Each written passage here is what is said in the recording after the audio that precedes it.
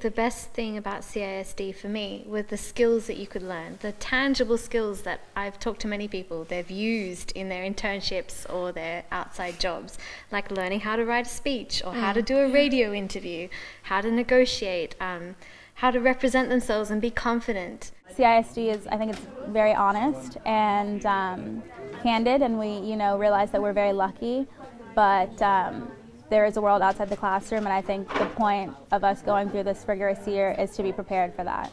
Because it's targeted at graduate students only, there is a sort of closer link to the real world. It's not just kind of come and do a master's and see. There is a bit more geared towards helping people connect to organisations that they might want to work with. I'm working as a project manager for a company called DAI, which does contract work for DFID, the World Bank and the European Union and USAID.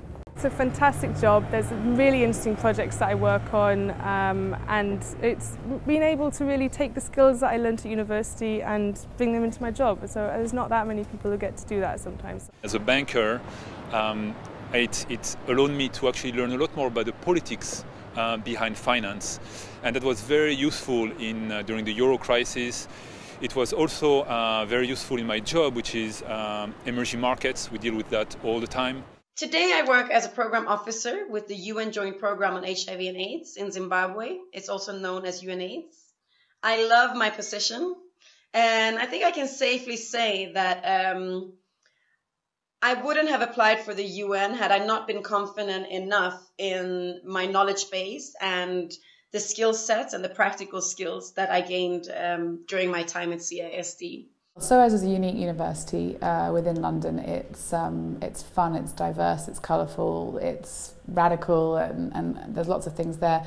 And CISD within that, as I said, it's a bit more geared towards a sort of professional sector. So you kind of get both the slightly more corporate development side, but then also all the brilliant, wonderful things about SOAS that make it a really progressive and thoughtful university where anything kind of goes. So I like that combination because I don't think you want too much of one or the other.